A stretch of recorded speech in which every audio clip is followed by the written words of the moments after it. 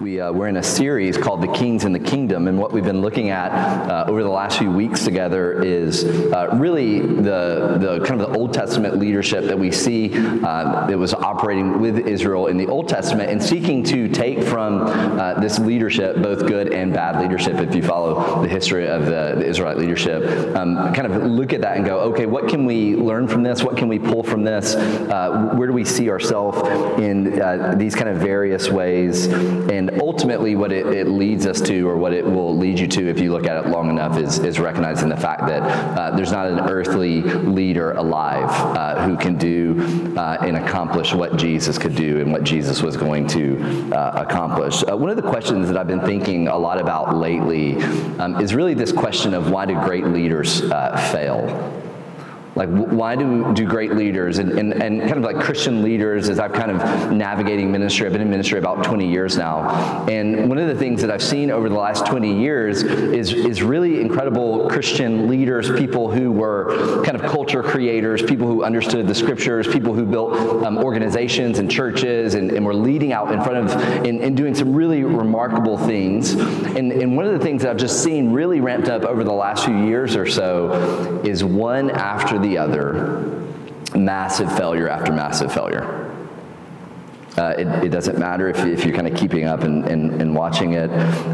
You can look from all the kind of different models that exist within the church. So you kind of have the attractional model, with this kind of like the Hillsong model, right? So it's clean and it's polished, and you've seen that. We've seen the destruction of leaders who fall. We've seen leaders who would be considered missional leaders. These are the leaders that are kind of in the street and they're doing incarnational ministry. So it's not this big attractive thing, and yet there are leaders in the missional movement who have fallen. There are leaders in kind of the very conservative, what you would consider like reformed, expository preaching, kind of philosophical model of the church. Those recently, a leader in that particular kind of world has fallen. There is been the very charismatic, a guy that built this huge kind of prayer ministry. You would consider him in the charismatic group, a legend in that world recently has fallen. It's like it really doesn't matter, apologetics, whatever it looks like. Just over the last few years, I've just been going like, why do these leaders who supposedly, it seems like they're dialed in life with God, why do they fail? I think it's a super valuable question, because it doesn't really matter the leadership paradigm that you're operating out of one after the other. Now, I will say, just as a caveat as we get into this, I think what we've seen over the last few years is actually in many ways a good thing. I think God has been cleaning out his church. I think God's been exposing the leadership that needed to be exposed with the idea and the anticipation that something's going to happen. But what I want to look at this morning is a king whose storyline very much kind of mimics this line, or this idea of someone who had an incredible beginning, an incredible walk with God, and yet falls at the end of his life. And so this morning I want to look at Solomon. So let me give you just a brief kind of overview of Solomon's life. So the king, as you think about the kingship of Israel, you had Saul, who was set up first, and then last week we looked at David. David was the second king of Israel, was considered the greatest king of Israel, and then you have Solomon, who comes after King David. And so Solomon is the son of David and Bathsheba. He reigned over Israel for about 40 years or so. If you follow his story at all, he's kind of known for the wisdom that he had, the wealth that he had, kind of the overall magnificence of his kingdom. He's the one, for the people of Israel, he's the one that built the temple of God. So this was the temple that David wanted to build, and God said, no, David, you're not going to build it. Your son Solomon's going to build it. So Solomon builds the temple. It's magnificent. Solomon also builds a palace. It actually takes him long. This should probably give a little bit of a hint to what's going to happen, but it takes Solomon longer to build his personal palace than it took them to build the temple of God. So probably giving us us a little bit of indicator there into his particular life, but these are two things that he's really known for. His anointing, so in 1 Kings 1, 28 through 40, Solomon is chosen from all the sons of David to be the one that is going to succeed him as king. He's not the oldest son of the kingdom, but under the kind of the direction of God, Solomon is the one who's kind of risen to the top. In 1 Kings chapter 2, 1 through 4, David on his deathbed, he basically says to Solomon as he's dying, if you will follow in God's ways and you'll stay faithful to the law of Moses, life will go well for you. Right? So on his deathbed, David's like, son, let me get you in close. If you'll follow the ways of God and the laws and the laws of Moses, life will go well for you. Okay, let's look at, Tucker read it for us, but this is the primary area that I want us to kind of operate out of is going to be in 1 Kings chapter 3. So if you have a Bible, 1 Kings chapter 3, and we'll kind of journey through this particular part of the scripture. Let me pray for us, then we'll dive into it. Father, we thank you for this morning. We just would ask that your Spirit would help us as we dive into this, as we seek to understand it, not simply to understand the text, but to be transformed as a people. And so we need your help this morning. We need the Spirit's assistance this morning. Father, I pray where this morning, where it may need to do the work of conviction, I pray that it would do the work of conviction. I pray where it would, this morning would need to do the work of encouragement, that it would do the work of encouragement. Whether it would need to be informative, it would do the informing, Father. Whatever purposes that you need to accomplish this morning, Father, we ask that you would do it. We pray this in Christ's name. Amen. All right, 1 Kings chapter 3. We're going to start in we'll start in verse 3, and we'll look at 3 through 5. Now, I do want to say what we're going to see at the very beginning of here is a bit complex, and it speaks towards the nature of God's relationship with humanity, and it's kind of an indicator of the fact that a human leader was never going to be what Jesus was. Okay, so Solomon, 1 Kings chapter 3, starting in verse 3, it says this. It says, Solomon loved the Lord by walking in the statutes of his father David. All right, so far so good. He's doing what David has asked on his deathbed. He says just follow in the way of the Lord. But look at the second part of verse 3. Right off the bat, it gets very complex.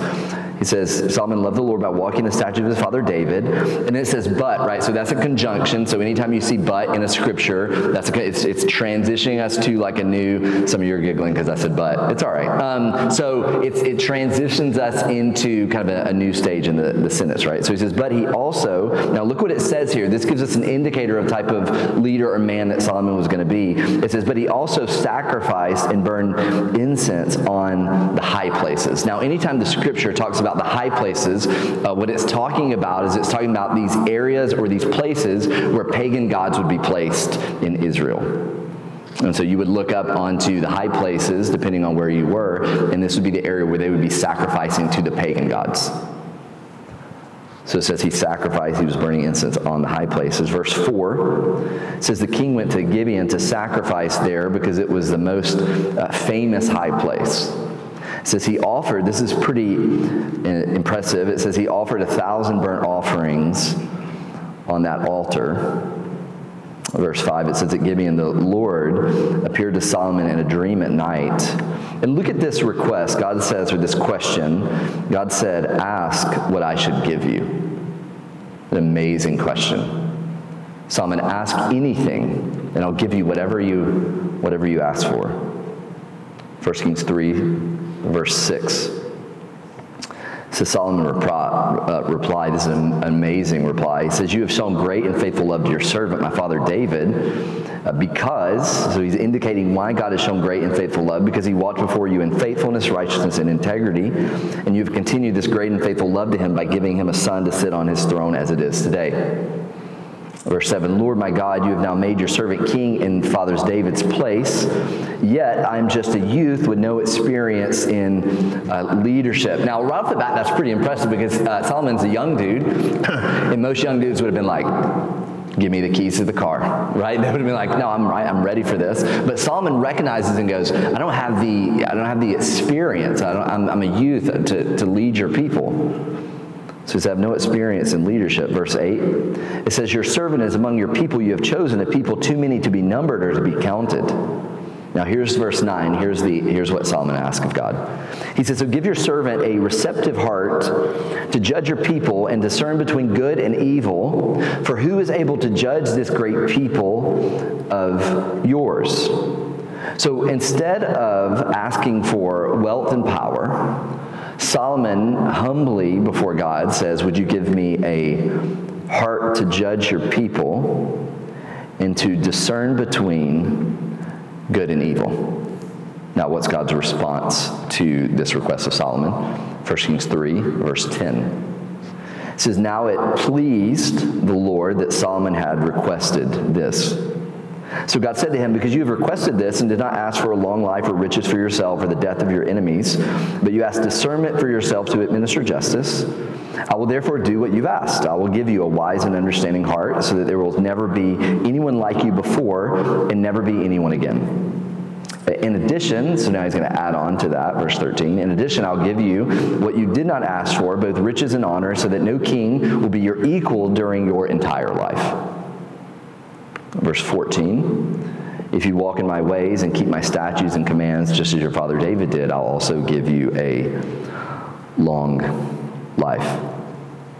Now, I love Solomon's request. We know it was a good request because the scriptures tell us that it pleases God. The prayer that Solomon was offering before God was a prayer that was pleasing God. It was a prayer that was aligned with the heart of God. I think kind of as I've gotten older in my walk with Jesus and in my kind of Christian discipleship and spiritual discipleship, I'm more and more trying to align my prayers in such a way that please the heart of the Father.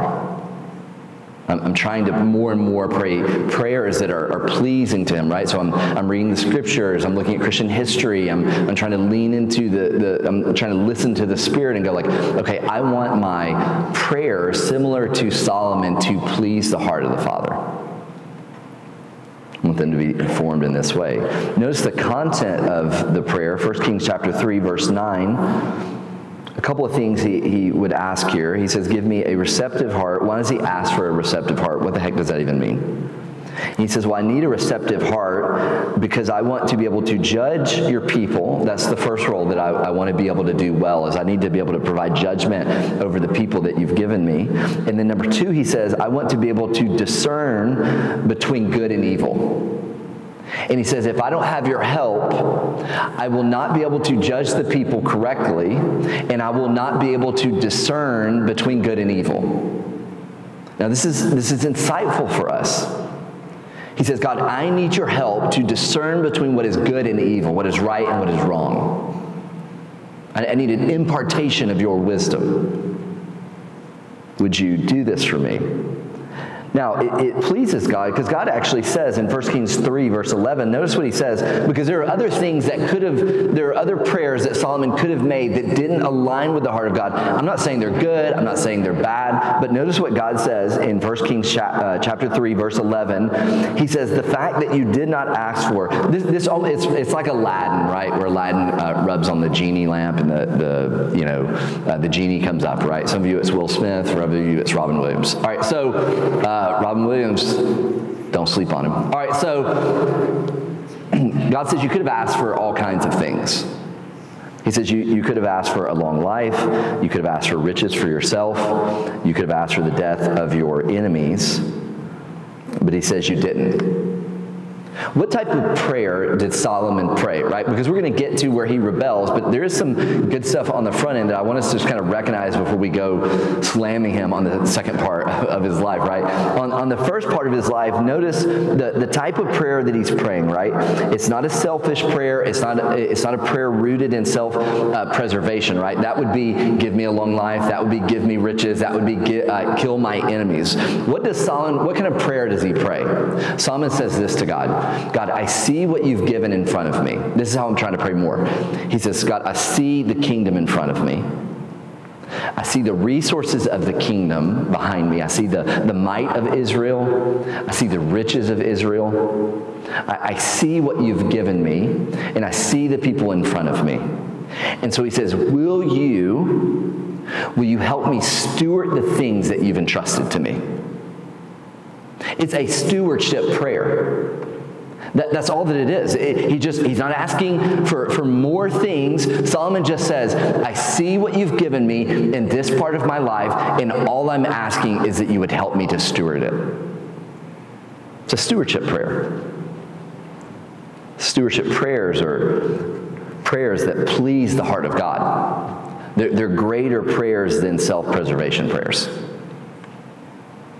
I want us to be a people in a church who, in trying to mimic the life of Solomon by praying stewardship prayers. God, who have you placed in front of me? God, what gifts have you put in my life? What resources have you given me for this time of my life? Whether you're 18, 19, 20, in your 50s, in your 40s, right, in your 60s, whatever that looks like, you're going, what's in front of me? What do I have access to by given from the Father? What do I have access to? God, help me. Would you help me? And so this is what Solomon does.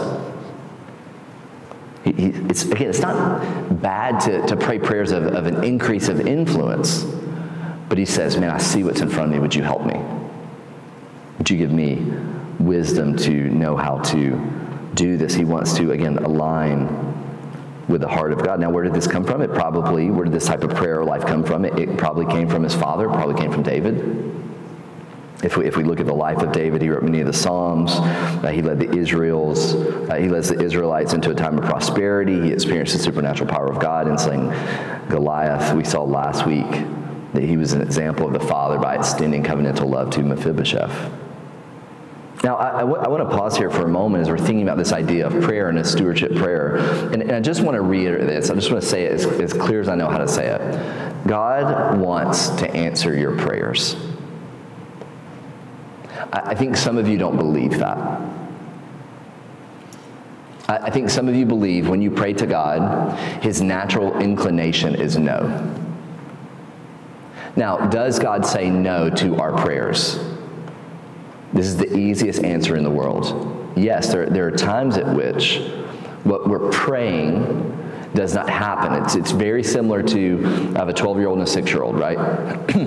If I said yes to every request that my 6-year-old son, came to me with, right? He'd be, living on a steady diet of Twix, Snickers, and Kit Kats. And as wonderful as that sounds, probably would be shipped away for parent neglect, right? So every request that you receive, in the same way that a parent receives an request, I don't mean to dumb this down. There are prayers that we pray that God does not answer. This has been true in my own life, that hurt deeply. So I'm not downplaying that. I'm just saying that the Father sees far more in front of us than we do, right? Tim Keller used to say, he would say, when it comes to our life of prayer and request before God, he would say, if you knew everything that God knew, if you knew everything that God knew that he was going to do through that unanswered prayer, you would pray it the way that God would want you to pray it. And he just says we don't have that. We don't have the access to everything that God's seeking to do. But I do just want to say, in looking at the life of Solomon, God wants to answer your prayers. He wants you to boldly request of him. Jesus, in his teaching about prayer, this is one of Jesus' most fundamental teachings about prayer. Do you know what he says? He says, if you who are evil dads, if you are evil fathers, if you know how to give good gifts, won't your heavenly Father, your perfect heavenly Father, give you even better gifts? Foundational. What did God do here for Solomon? Solomon asked for discernment and judgment and wisdom. And look what happens. 1 Kings 3, verse 13. This is, prayer moves the heart of God. It did it for Solomon. I mean, look what he says. He goes, so in addition, the fact that you didn't ask for all these other things, verse 13, he says, I will give you what you did not ask for. I'll give you riches and honor so that no king will be your equal during your entire life. God's like, Solomon, I am going to pour out my blessings on your life. It brings me great pleasure to pour out my blessings on your life, Solomon. No one will be compared to you. No one will be compared to you. And so I want us to be a people who are going like, all right, I'm gonna petition the Father. I've said this before, and so I'll say it again. I'm going to always lean on asking for more of the Father and leaving it in the Father's hand than asking for less and not receiving it. If God does not say yes to my prayers, it will not be because I'm not asking for those things. The only part that we control when it comes to a life of prayer is the request from our mouth to the Father. That's it. And so we press in. He wants to do this. Okay, look at this, verse 14. I want to draw our attention here because we're beginning to see the unfortunate reality of Solomon's later years. 1 Kings 3:14, it says this. So he said, I'm going to bless you, I'm going to give you all these things. And then verse 14, he says, if you walk in my ways and keep my statutes and commands, just as your father David did, I will give you a long life. Okay, so we have a condition here where God the Father says to Solomon, Solomon, if you'll trust me and follow me, I'll give you a long life. If you're staying in my statutes here. Okay, now let's fast forward to the second part of Solomon's life. So you have a Bible, 1 Kings chapter 11. Go ahead and turn to 1 Kings chapter 11, or scroll to 1 Kings chapter 11, whatever you got. So this is the beginning part. 1 Kings chapter 3 is the beginning part of Solomon's life. We're seeing it's doing all right. 1 Kings chapter 11. We're going to skip around here, but we'll be between 4 and 10 of 1 Kings 11.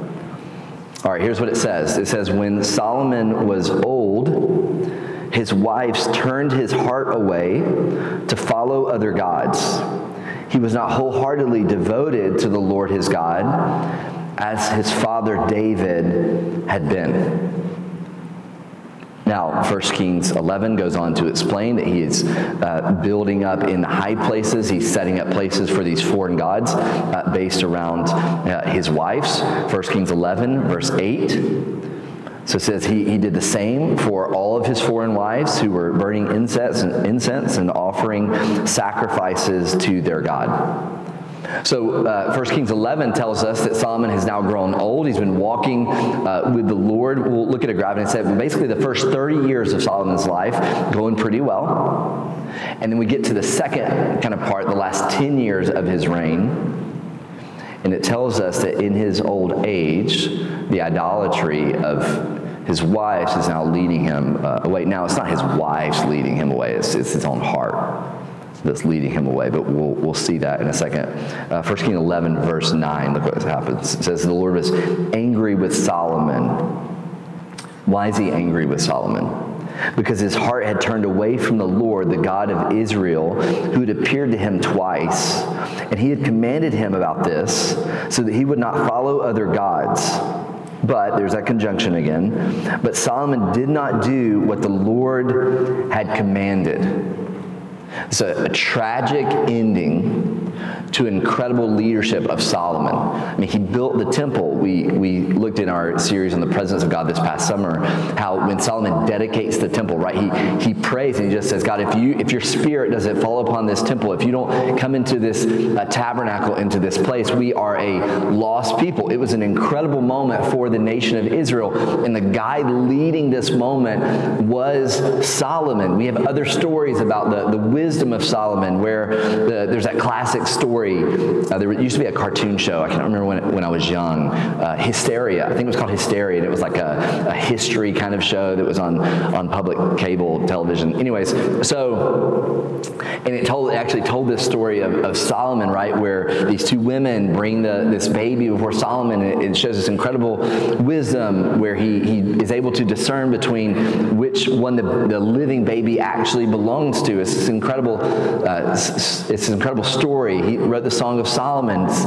It's provocative, and you read it, you're like, this brother, it's okay, but it's really incredible work. I mean, there's so many of the things, Ecclesiastes, so many of the things that were just incredible works that have honored the church, that the church has learned from for many years. And you get the end part of his life, and it says, when he is old, his heart is turned away. What a tragic ending. I want to throw up this graphic. This is kind of the relational journey of Solomon. David was in band, so he's kind of a band nerd. He says this is the crescendo and the decrescendo of the life of love of Solomon. So if you're looking at this relational journey of Solomon, it begins with humble submission, where Solomon just says, man, I see what you have, and I want to honor you. I want to honor what you've given me, and I want to live a life with you. And so we see this theme emerge of love. We see at the birth of Solomon. This comes from 2 Samuel 12:24. It won't be on the screen. I'll run through this quickly. At the birth of Solomon, the reader has told us that the Lord loved him. This is 2 Samuel 12, verse 24. At the beginning of his reign, in 1 Kings 3, verse 3, the narrator states that Solomon loved the Lord, and that his love was expressed in this type of devotion that he has. In 1 Kings 10, verse 9, the Queen of Sheba asserts that God has made Solomon king. It's a sign that God loves his people. So this queen says God loves his people. The reason we know God loves his people is because he has given us Solomon to lead his people. And then sadly in 1 Kings chapter 10, verse 9, in a ironic reuse of the same Hebrew word for love, it says, in talking about Solomon's perverted love in 1 Kings 11, 1 through 12, it says, King Solomon loved many women. He clung to these in love. And so we have this journey of humble submission and devotion of love to God, then finds itself on the second part of Solomon's life in self-idolatry. Now, here's the issue. What was the problem that Solomon had? Solomon ultimately had a desire problem. Christian leaders, great leaders who fail, they have a desire problem. It's not that they have a knowledge problem. We are a desire-driven people. You can have all the wealth and all the wisdom in the world, but at the end of the day, you will be driven by your desires. Solomon had more wisdom given to him. Solomon had wisdom given to him by God. He was had more intellectual ability, and we see in the story that intellectual understanding wasn't enough. Many leaders have fallen who have lots of biblical knowledge. Biblical knowledge and love and devotion to God are not the same thing. To understand the Bible, some of the most arrogant and unloving people that I've ever met know the Bible inside and out. Inside and out. They would not know God if he walked in the back door. Wouldn't recognize him. It's something more than knowledge. It's actually about what you desire as a person. You can have biblical knowledge, but the desire to know God at a deeper level, you got to align your desire. One author, James K. Smith, he's written a ton on this idea that we are, basically what James K. Smith is, he says that the idea of behavior driven by desire, he says that we are not primarily thinking things. So we're in Boston. We kind of lean more towards the kind of intellectual side of things, right? So we take a bit of pride in our education. That's for a lot of the reasons why people go here. That's kind of the cultural idol for us would be intellect, right? So if LA would be like fame, right? That's the cultural idol of LA. The cultural idol of New York would probably be power, right? You go to New York if you're trying to exert power. If you're wanting fame, you go to LA. If you're wanting intellect, you come to Boston. That's the cultural idol of our city in particular, right? All of these different cities have different cultural idols that they lean towards. And intellectual knowledge, biblical knowledge alone, will not ensure that you live a life that honors God. And so James K. Smith says that we're not just thinking things who make decisions based solely on intellectual knowledge. He basically argues that our core motivations are often unconscious that are formed by what we worship or devote ourselves to. Now, in his work, he basically says that our desires and our affections are shaped over time by what he calls cultural liturgies. Cultural liturgies. These are basically repeated practices and habits in our society that capture our imaginations and direct our desires. So these cultural liturgies, they could be anything from consumerism to sports fandom to political loyalty, and they're shaping our hearts more profoundly than we often realize. So James K. Smith says that we have these cultural liturgies that we're all operating in, and if we're not careful to pay attention, these cultural liturgies shape us in a certain way that turn our desires away from God and turn them towards something else. And so consumerism is shaping you, it's forming you into something, and it's moving you away from godliness and a life that looks like Jesus, and it's turning you more towards someone who is what? Interested in self-pleasure and self-desire. We have these cultural liturgies that are shaping us in these unique ways. And it's basically this idea that we are a desire-controlled people.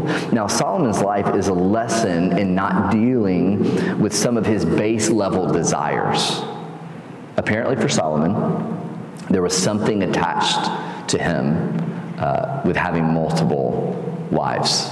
It was something from the very beginning. Now listen, the Scripture, many times the Scripture is descriptive of what is happening, and we're assuming that the Scripture is prescribing how we should live.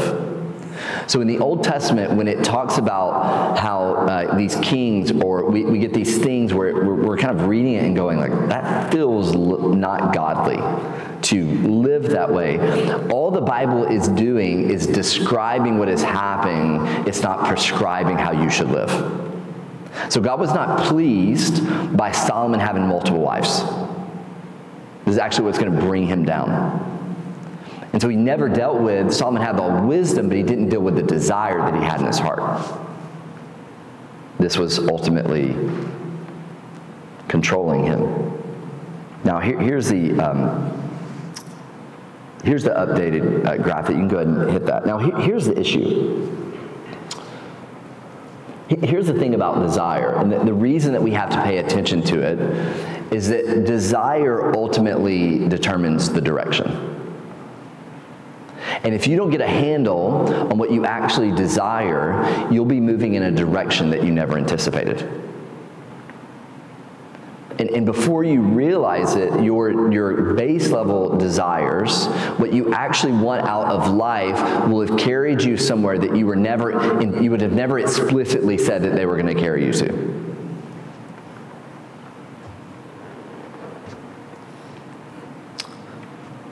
Solomon began in humble submission and love of God and moved towards this self-idolatry. He had been given think about this. Solomon had been given the mantle of leadership over the people of Israel. And instead of taking this mantle of leadership over God's people that he received from God himself, he took this mantle and he abused it, and he used it for self-gratification. God said, I'm giving you this to steward. And in the beginning, it was going well. He didn't deal with something that was going on underneath him, and then he squanders and loses it. I wonder how many of us, out of a refusal to deal with what's actually underneath us, is squandering the things that God is seeking to do in your life. We just came out of a series on stewardship where we basically looked at how all of us have time or resources, treasure, all of us have giftings. And everybody in the room has gifts. Everybody in the room has resources, whether big or small. Everyone in the room has time. And the goal in Christian discipleship is to go, am I taking these things and am I using these things for the glorification of God and the flourishing of my neighbor? And so the question is, are you squandering what God has given you for self-gratification, self-preservation? and self-pleasure. Solomon's life is a warning that allowing these seemingly small things to grow until your heart is turned. We saw in the beginning text, it says that he worshiped God, but he also worshiped and sacrificed to other gods on the high places. This is a lesson in not tearing down the high places. Let me say this again. Everyone look at me. Solomon's life is a lesson in not tearing down the high places. What do I mean by that? You have things in your life. You have struggles and desires in your life. Maybe you exaggerate the truth. Maybe you fudge on your numbers at work. Maybe you're a little flirtatious with someone who's not your spouse. Maybe you're a little flirtatious with someone else who's someone else's spouse. I don't know, whatever it is. Let me tell you something. Here's what's going to happen. If you do not tear down the high places, that will take you to a place that you never anticipated it taking you to. And I've spoken to so many people who've absolutely blown up their life.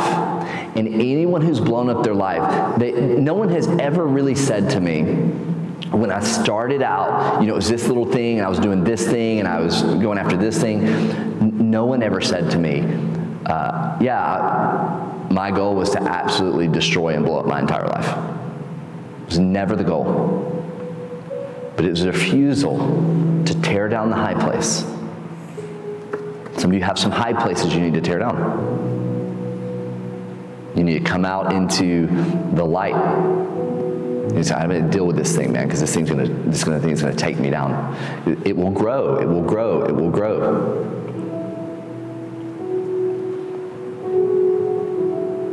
One sin is never an isolated event. Solomon's desires would affect the entire nation of Israel. The nation would never recover from Solomon's sin. It wasn't an isolated thing. It actually split the kingdom. His refusal to deal with whatever was plaguing his relationship with God, he didn't deal with it. You know what I think in the end? Let me just be really honest with you. You know what I think a lot of reasons that great leaders just fail? I think we've lost in 2024? I think we don't fear God anymore.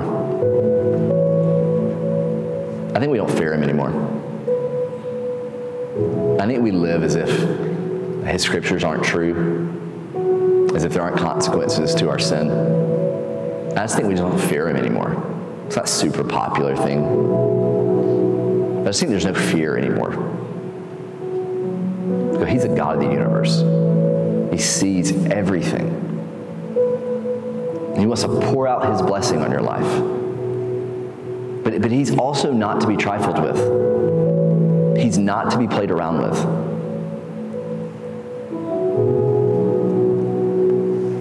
I've been thinking a lot about ending well. I'm still pretty young. I was sitting with a guy yesterday. He was 28. And he was like, our generation. I was like, yeah, dude. Yeah.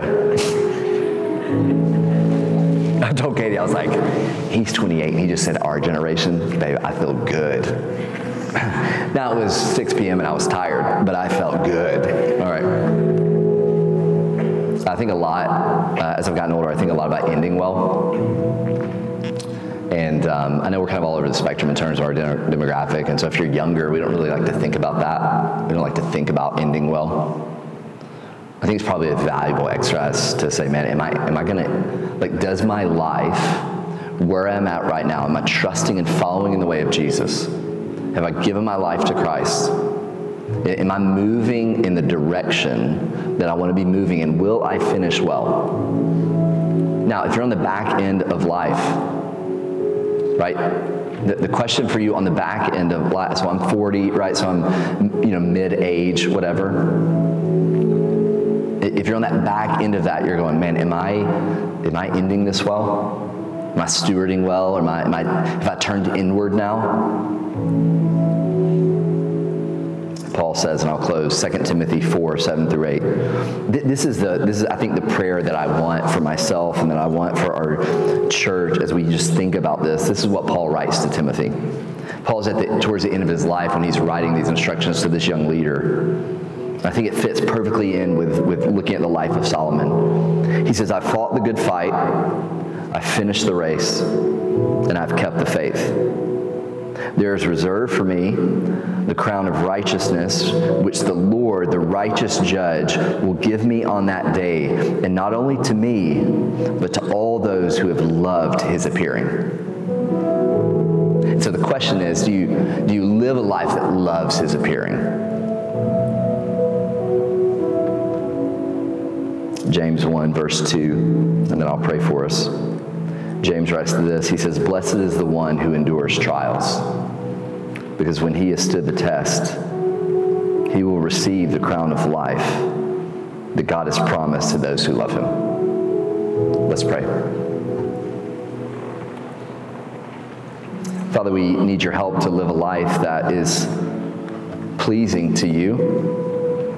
We thank you that you've given us the Holy Spirit as a helper, that those who have trusted Christ, your scriptures say, are given a helper, a mediator, a counselor. That it's not of our own power.